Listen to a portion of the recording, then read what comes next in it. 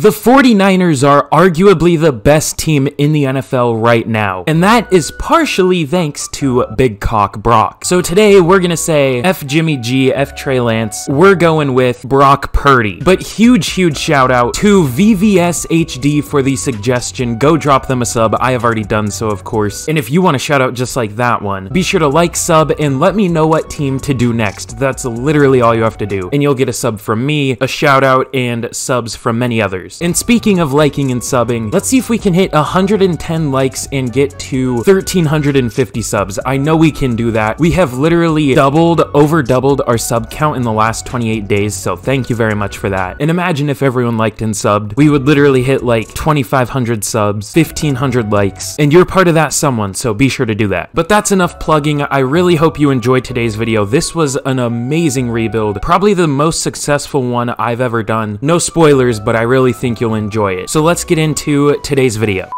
Here we are with head coach Mikey McDingle taking a look at this 49ers team. Now this isn't just any 49ers team, this is gonna be the 49ers team with Brock Purdy, Big Cock Brock. Now look, I don't mean to toot my own horn, suck my own cock. I really liked that pick when they took him as Mr. Irrelevant because I was a bigger Brock Purdy fan than most. I thought he kind of looked like a pro-ready type of quarterback, and I thought he would thrive in the system. Now, I wouldn't go as far as to say he's thrived. I mean, he's been good, but it's not like he's been elite. Like, let's slow down a little bit, but he's been legitimately pretty decent. And now the 49ers have an interesting scenario here. What do they do next year? Do they roll with Jimmy G once again? Do they try Trey Lance? Or do they go with Brock Purdy? It's a legitimate question. Outside of that, though, this team obviously has amazing players like Christian McCaffrey, Deebo Samuel, Brandon Ayuk has been really good, George Kittle, Trent Williams,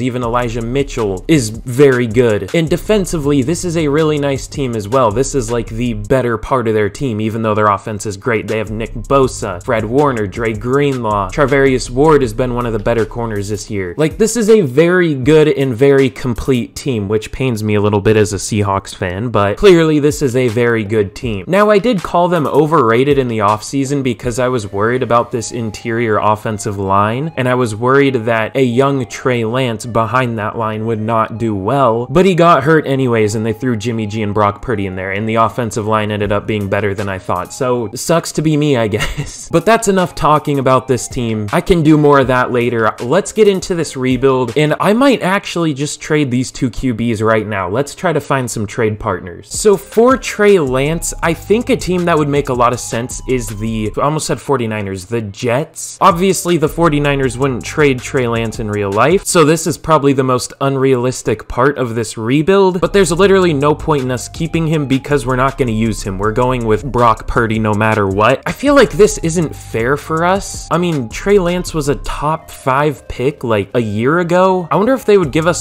their first round pick straight up, because this won't be top 4. No, they will not. Okay, not even close. Will they even give us this? Okay, they give us that. I am fine with that. It's not a lot of value, but you gotta remember, this team traded away picks for Christian McCaffrey as well, so it's nice to get some of those picks back. And also, the reason I'm trading him to the Jets is because the Jets have Robert Saleh. They love former 49ers like DJ Reed, Laken Tomlinson, Quan Alexander. I mean, I guess they don't like them as much as like the Dolphins do. I guess this team more so likes former Seahawks, but hey, it is what it is. I don't know. It makes sense to me. Why did I even try that? My mind just went blank and I just did this. That doesn't make any sense. I think a second round pick for Jimmy G is fair. He's been pretty solid this year when he played. So we get a second for Jimmy G. That's a pretty good trade for us. These are basically just free picks because obviously we're not going to use these two QBs like I was saying. So these should really help out in building the future of the team. Not that this really matters, but Christian McCaffrey's mentoring Tyrion Davis-Price and gave him star dev. I mean,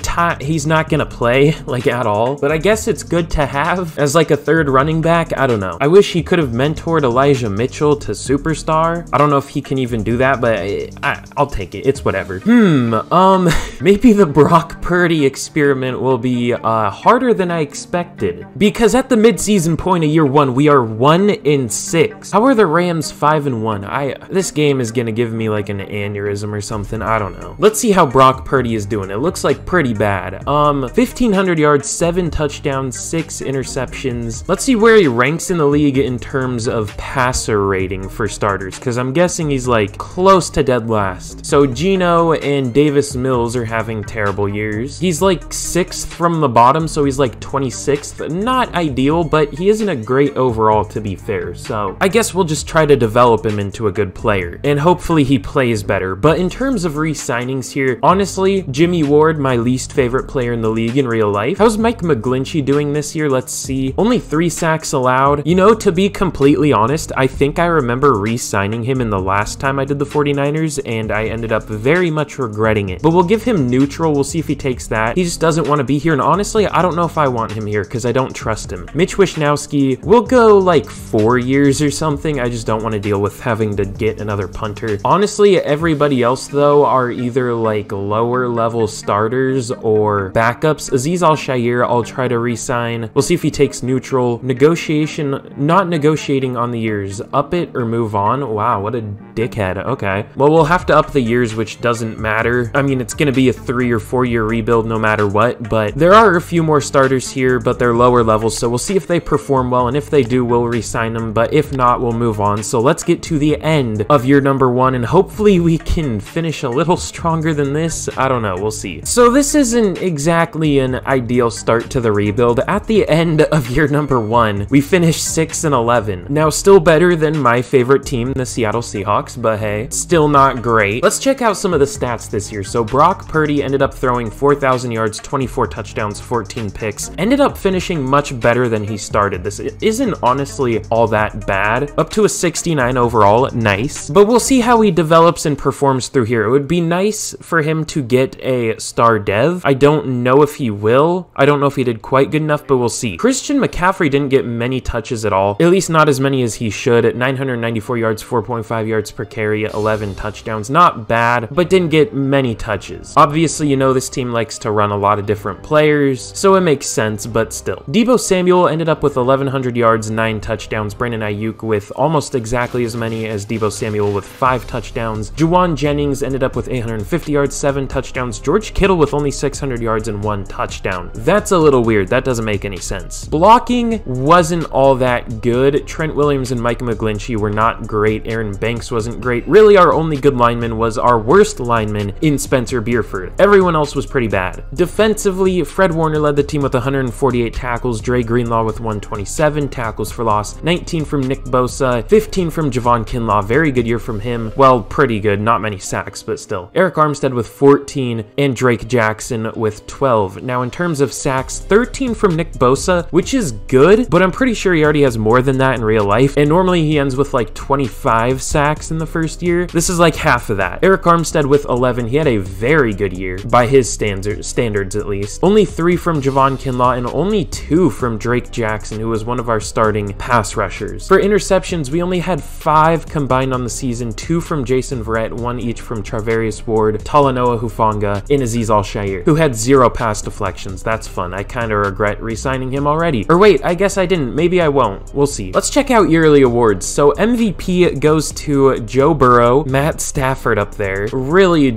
odd list this year. No 49ers, obviously. Offensive Player of the Year goes to the white boy Cooper Kupp, as literally always. Defensive Player of the Year goes to Aaron Donald, as always, unless it is, of course, Nick Bosa, who is at number 8. Offensive Rookie of the Year goes to Drake London. Brock Purdy down at 3. I was hoping he could maybe sneak it out, but just wasn't quite good enough. Did definitely turn it around towards the end of the year, but not quite good enough. Aiden Hutchinson wins Defensive Rookie of the Year. Drake Jackson at number 7, even though he wasn't great. I wonder if actually Brock Purdy was up there for best QB. I doubt it, but he could have been. Okay, no, he was not. So in the Super Bowl, the Buffalo Bills take down the New Orleans Saints 23-19. That's a weird Super Bowl. Also, shout out Monsters Inc. 23-19. I don't know about the Saints. I don't even know about the Bills making it. I mean, maybe, but they've been a little disappointing this year, like I expected. I mean, they've still been good, but still. That's definitely an interesting Super Bowl. We have some upgrades. Are these just going to be practice squad players? Yeah. So in terms of re-signings, honestly, I don't know if if I'm going to bring anybody here back. Micah McGlinchey let up 10 sacks. I guess Jason Verrett got the most interceptions on our team, but he's already 32. I want to bring in younger players. Jimmy Ward wasn't great, and I don't like him, and he's old plus ratio. And then a lot of the players here are just kind of depth pieces. I mean, Azeez Al-Shaair was pretty bad, plus I doubt he's going to take it even if we offer him one. I guess I'll re-sign Jawan Jennings as like a 4th receiver, but even then he's not interested. I'll try very player friendly. Okay, he does take it. I guess he'll be a fine 4th receiver. Jake Brendel wasn't all that good. Yeah, everyone else here I'm just gonna let go. So let's get to free agency, and we have a decent amount of money to work with. So in free agency, oh, it's kind of weak. I hate how weak the year 1 free agencies are. I mean, they're never really good at all. There just isn't much for us to work with here at all. So in free agency, like I said, there isn't a lot for us to work with, but this is the best I could kind of come up with. So Jamel Dean is going to be the first player I'm going to go after. We need corner. Like, let's take a look at the roster real quick. It's not a fantastic one. I'll just say that. I mean, it is, but there are definitely holes now. So I mean, defensively, we need a safety, linebacker, probably a pass rusher, definitely a corner. I mean, I guess I could roll with this group. Corner might actually not be the biggest need now that I look at it. We'll still try to get Jamel Dean. And then offensively, we definitely just need offensive line. I mean, the only player here who was really good was Spencer Bierford, and he's only a 69 overall, which again, nice, but not nice at the same time because he's only a 69 overall. But that'll probably be a main focus in the draft more than anything, because I mean, looking at it, there aren't really any players here I want to get. The only one I could maybe go after is Nate Davis. I mean, at guard, there's like Eric Flowers, 31-year-old Juwan James, like I'm good. Jack Conklin, I checked, he allowed 14 sacks last year. I am good. If I were to get Nate Davis, it would be at like center, and that doesn't really make a whole lot of sense. I'll try it. It's kind of weird. Not a super realistic move, but we'll see. And then of course the other players I'm going for, which I am now realizing I forgot to mention, are Yannick Ngakoue. Obviously we had like no pass rush outside of Eric Armstead and Nick Bosa. I want to get a good pass rusher in there. I believe Yannick Ngakoue had like 9 sacks last year. Here, at least not in real life. I mean, maybe he did. I don't know how many he had. I have no idea. But I mean, in the game last year, he had like 9 sacks or something, which is nice. Nate Davis, like I was showing, and then Jelani Tavai just to be kind of a band-aid at linebacker. So we'll see if any of these 4 sign right off the bat. They all sign,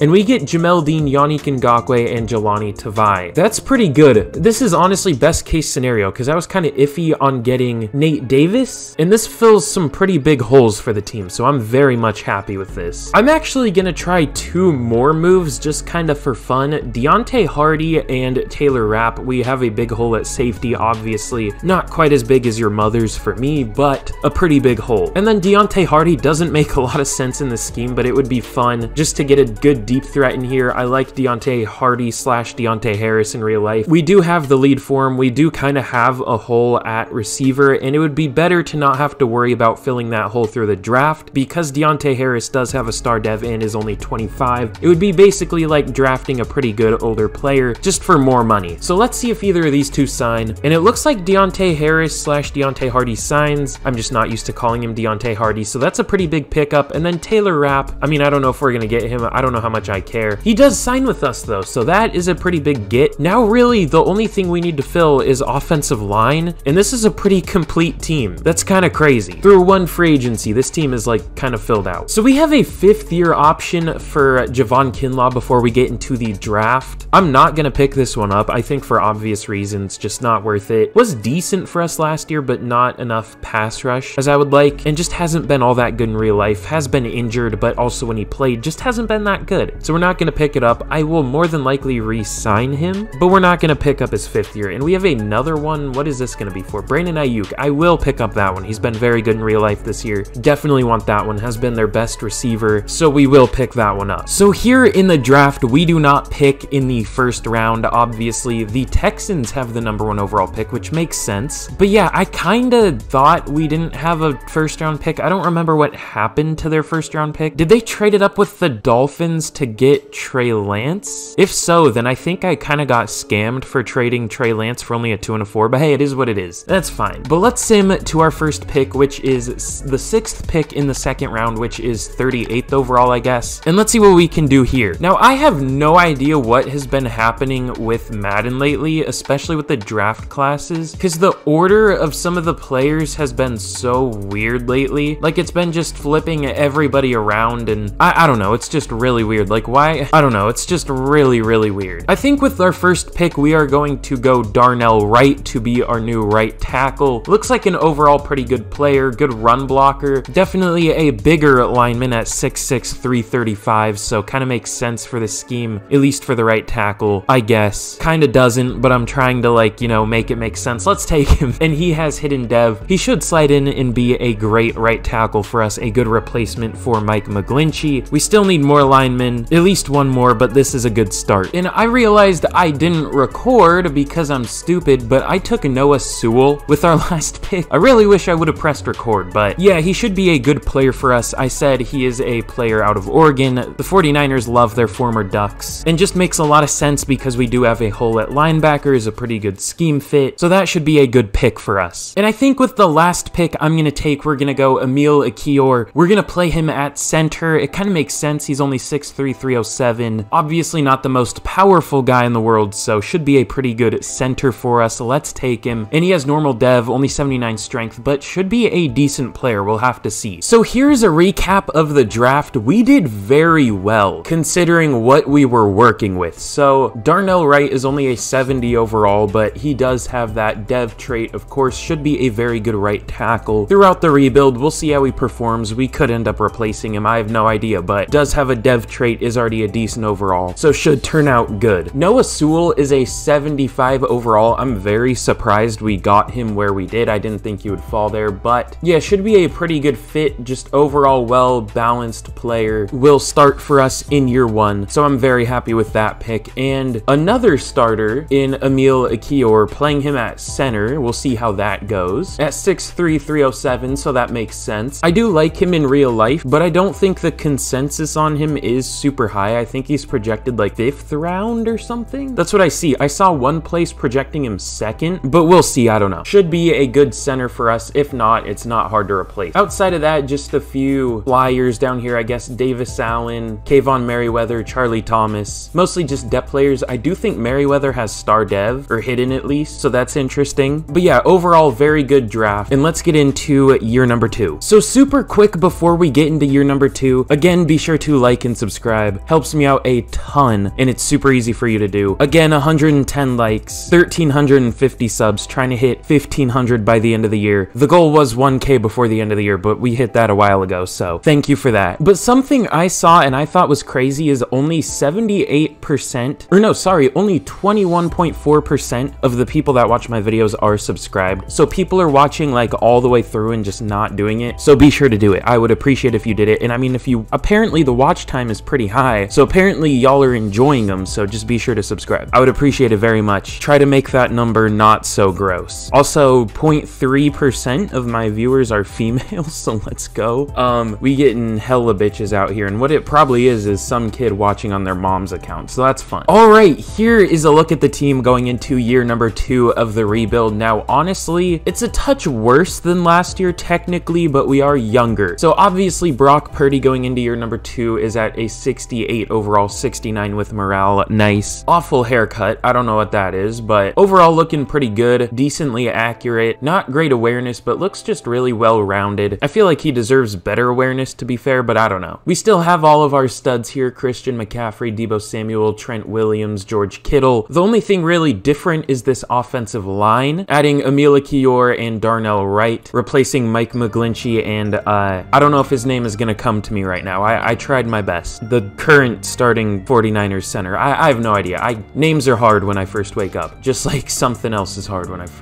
that's a bad joke. Defensively here, though, it is a bit different. No more Jimmy Ward. We're replacing him with Taylor Rapp. We added Noah Sewell. No more Azeez Al-Shaair. We added Jamel Dean. We added Yannick Ngakoue. It's a pretty amazing looking defense. Hopefully we can get more dev traits, because we have literally no superstars. We have 2 X Factors, and the rest are all stars. I don't know what Noah Sewell has. He might have superstar. I don't know, but we'll see. But with that, let's get to the mid-season point of year number 2, and hopefully we can do better than last year. Okay, much better start this year. At the mid-season point of year number 2, we are 5-2. Big upgrade from year number 1. I think we were 1-6 at the mid-season point of year year one? I'm having a hard time remembering. It was yesterday. I just woke up today, so give me a break. We have some upgrades here. Emil Kior gets one up to a 70 overall. Not bad. I see we beat the Steelers 10-0. That's an ugly score. At least we won, though. But let's see. We have some re-signings here. I'm not really sure what we even need to do. Well,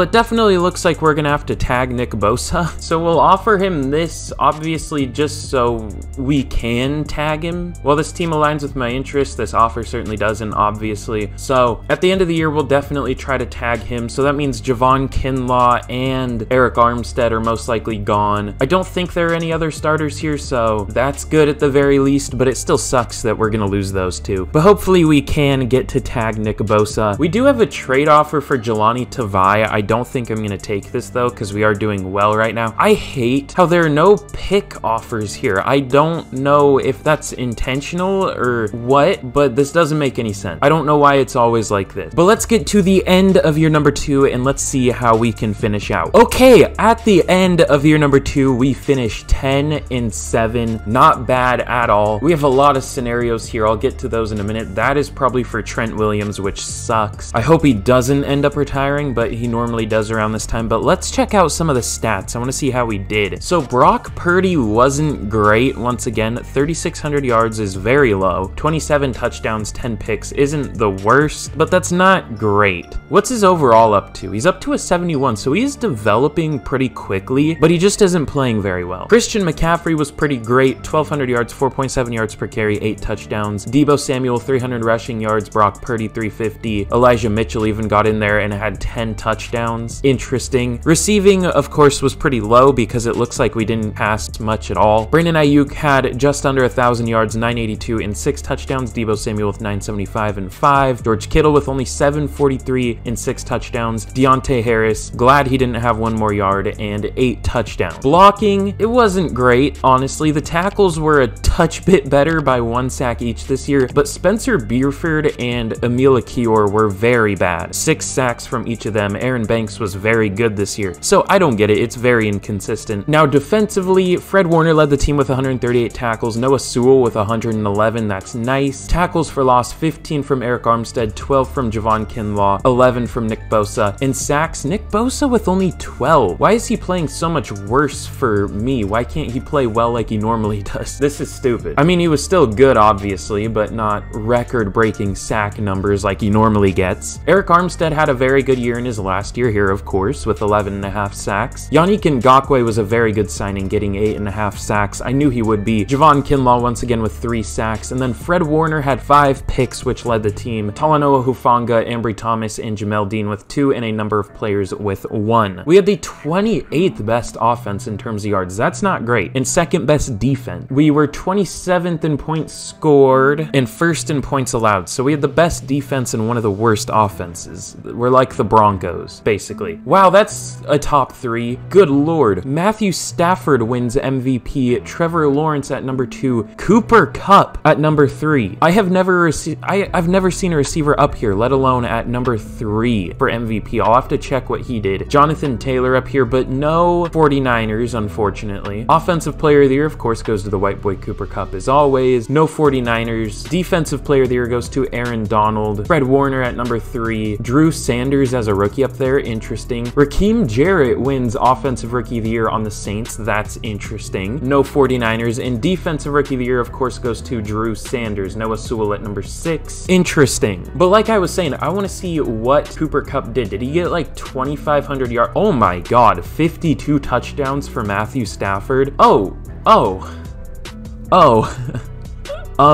Whoever said Madden was unrealistic. About 2,500 yards for Cooper Kupp. I was exaggerating, but no. Yeah, he had about 2,500 yards. And 32, you heard that right, 32 touchdowns.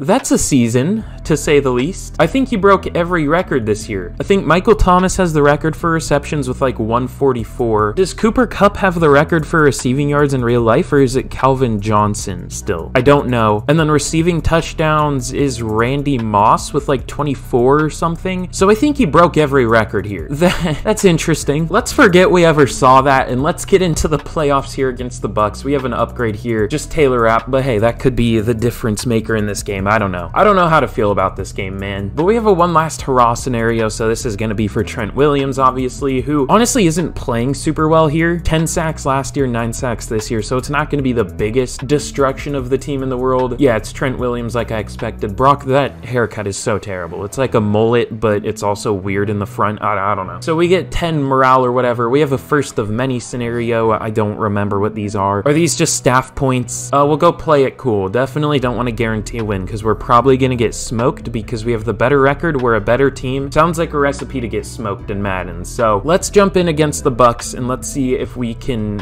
should I jump in? I'm not going to jump in yet, actually. We're just going to simulate this one because it is only year 2. I am hoping to make the playoffs next year, but let's see if we can get a win against the Bucks. And we do. We destroy them 31-10. So we're going to be taking on the division rival LA Rams in the divisional, facing our division in the divisional. They're 11-6, but we have 6 overall on them. Our defense is 4 overall better. Our offense is 7 overall better. I guess they have Cooper Kupp, so I don't know. We'll see. Again, we'll check out the one last hurrah. Fucking, I don't know. I think it just gives us 10 more morale, right? Okay, yeah, we take those. And first of many is just staff points, right? Yeah, okay. I'm just gonna simulate again, but if we get into the conference championship, I will jump in. I don't think we're going to, but I will if we do. And we do. We win 24-21 against the Rams, so I guess I'll jump in here. I mean, I don't see why not. I mean, maybe I don't want to because we've been winning while not jumping in, but I'll jump in and ruin the run we're having right now. Plus 10 more morale. What's our team looking like, actually, before we jump in here with all the morale and development and everything? So we have Brock Purdy up to a 74, Christian McCaffrey to 99. We're looking very nice. Darnell Wright, unfortunately, does only have star, but should still develop. And defensively, Noah Sewell also, unfortunately, does have star, but overall, our defense is looking very nice as well. But we're going to be taking on the Packers in the conference championship. They are a hot opponent, apparently, at 14-3, so makes sense. We'll go be confident, as always. Never go insult opponent. It literally just gives them stuff and takes stuff from you. And Emil Kior gets an upgrade, but let's jump in against the Packers, and let's see if we can get a win. All right, here we go in Green Bay against the Green Bay Packers. This might be tough. Lambeau's a hard one. So let's see if we can get a win against the Packers. We are almost scoreless in the first quarter. The Packers finally do put up a touchdown. We do as well. It looks like we're going down the field. We only get a field goal. This is a low score. We get another touchdown. We are up 24-7. We beaten they ass 24-7. 24-10. It's not a close game. We are going to win 31-10 to move on to the Super Bowl. That was a great game for us. Probably not super fun to watch because we destroyed them, but it looks like Big Cock Brock was pretty good. Didn't pass much, but overall we were pretty good. 69 yards for Christian McCaffrey. Nice. So I believe we get another like morale boost before we get into the Super Bowl from the hot opponent thing, or does this give us XP? It gives us something. Let's go! Exclamation, exclamation. We get plus 10 break tackle, play rec, and tackle for the next game. Now hopefully this actually gives it to us for the Super Bowl because I could see Madden having a glitch where it gives this to us for the Pro Bowl week. I don't know. And we get 2500 XP. Let's go. So let's see who we're going to be taking on in the Super Bowl. It's going to be the Cincinnati Bengals. Did we play them this year? I feel like we did. And I feel like we lost to them in like week 18. I think I remember seeing that. Uh-oh. Oh, that's exactly what happened. We lost 37-41. It was a high scoring game. We did lose, but I feel like we're better now than we were then. But I don't know. Maybe I'm just coping. L plus ratio plus seethe plus cope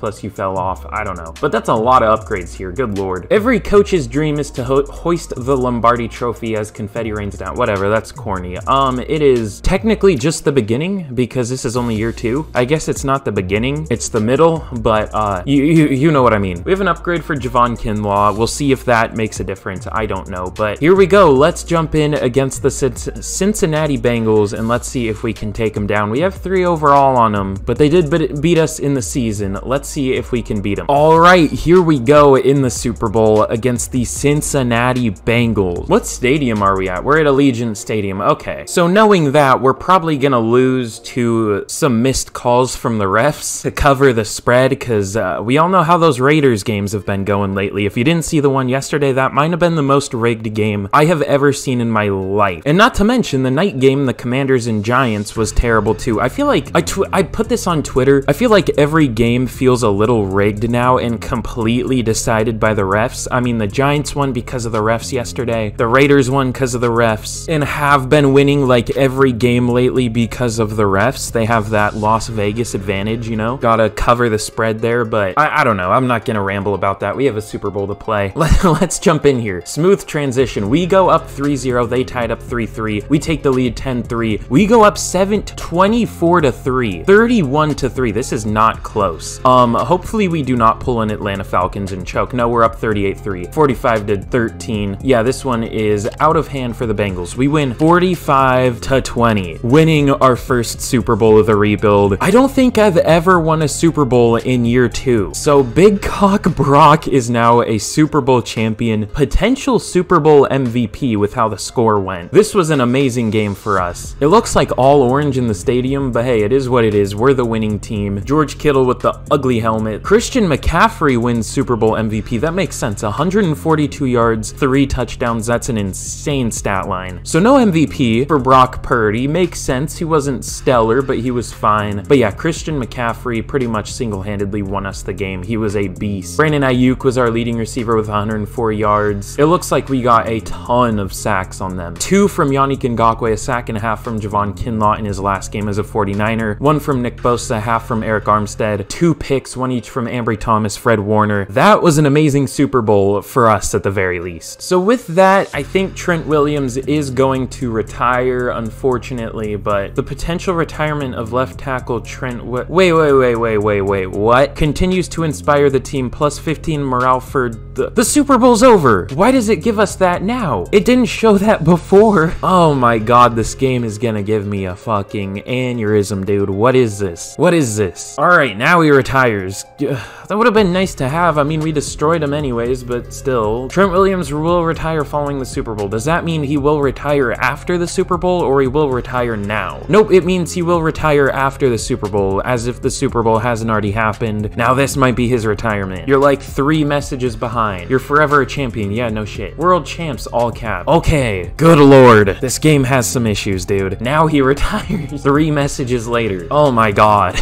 So unfortunately for us, this last year might not be super easy, because we're gonna lose like half the team. But hey, it doesn't matter. We already won a Super Bowl. Nothing else matters at this point. We could go 0-17 this year. I don't care. We still won a Super Bowl. It's still a successful rebuild, but this is about trying to repeat. So obviously we have to re-sign Nick Bosa, and it looks like we can. He's still very interested. We have a ton of money now, so we'll see if he takes player friendly, and he does. Beautiful. And actually, it even looks like we can re-sign Eric Armstead, who I definitely want back. We'll see 2 years, and he takes it. He was very good this last year. Javon Kinlaw, I'm a bit iffy on, because he hasn't been all that good. We'll check out free agency. We'll see if there's a better player we can get there, but I might just re-sign him. But speaking of that, let's get to free agency, and let's see what we can do. So in free agency, there are definitely a lot of good players. Let's take a look at the team real quick. So obviously, the offensive line is looking a little rough, especially after the retirement of Trent Williams. So that's definitely a point we probably want to upgrade on the team. And defensively, I mean, we really only need defensive tackle, and honestly, we're good. Maybe a corner, maybe a safety, but I mean, we're looking really nice. How did Taylor Rapp do? I don't remember. 5 deflections, 27 catches allowed. I think he had the most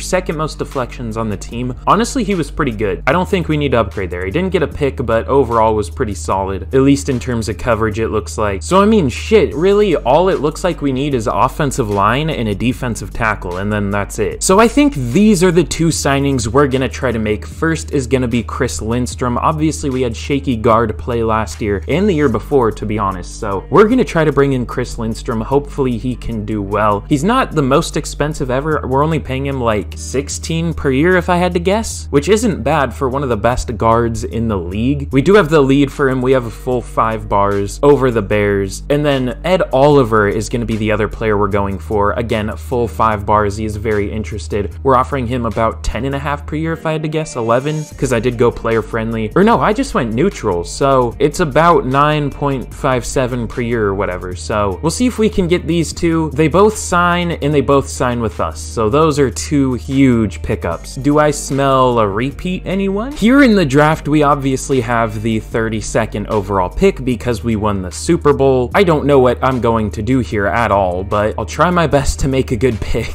This guy looks decent. Looks like a really good run blocker, but I'm worried about his pass blocking. Has really good awareness, impact. You know, this guy looks really good. Let's take him. Elite for a lot of things there. He has hidden dev, 90 strength, 72 speed. Kind of looks like an athletic freak and a really good player. That could be a really good pick. Plus, he's wearing number 69. Let's go. In the second round, I think I'm gonna go Demetrius Boyce. He's 6'2", 287, 21 years old, out of Oklahoma. Ran a 4.86, first in vertical jump, 34 reps on the bench at the combine. Looks like a really athletic player. B awareness, A play rec, A finesse moves, B tackle. Let's take him, and he has hidden dev. He looks like a really good player. I don't think he's gonna see the field much, but looks good at the very least. And I think that's just gonna be the last pick I make, unless there is one player still left. Okay, he is still here. I don't know his speed, so he could be bad, actually. Oh, he's really slow. Oh, maybe he's not all that good. I just saw the A hit power, A to C tackle, B to D man, but you know what? I don't know what else to do. Let's take him. Normal dev, 83 speed.